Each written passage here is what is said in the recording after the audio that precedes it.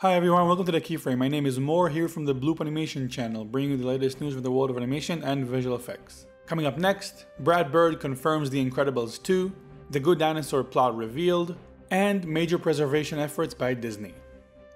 After years of rumors and guessing, The Incredibles 2 has finally been confirmed. During an interview with Collider, Brad Bird confirmed that his next movie will be The Incredibles 2. Pixar had previously stated that they were developing the project, but it wasn't until now that Brad Bird mentioned that he is currently working on it.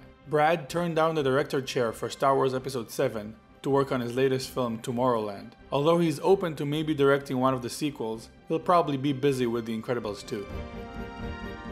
The Good Dinosaur has had a troubled production for some time now, but it seemed like the film is on the right track towards release later this year. The director, Peter Sohn, has been hard at work since he took over the project last summer and pitched a new story to Pixar. The newest synopsis for The Good Dinosaur was revealed thanks to StitchKingdom.com, and the main premise is more or less the same, with some changes to the plot.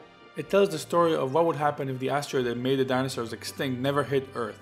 The dinosaur Arlo, the main character, makes a friend with a human, and together they explore the harsh and unknown landscape. What Pixar has altered is that in the original synopsis, Arlo was going to have a traumatic experience that was going to shatter his family, which has now been left out. Also, the new synopsis delves deeper into nature being the story's antagonist, with Arlo having to face his fears to beat it. The Good Dinosaur is being released on November 25th. The Disney Animation Research Library and the Getty Conservation Institute has been working on preserving Disney's oldest artwork and animation. They're mostly trying to figure out a way to preserve animation cells, and are currently testing some methods for that.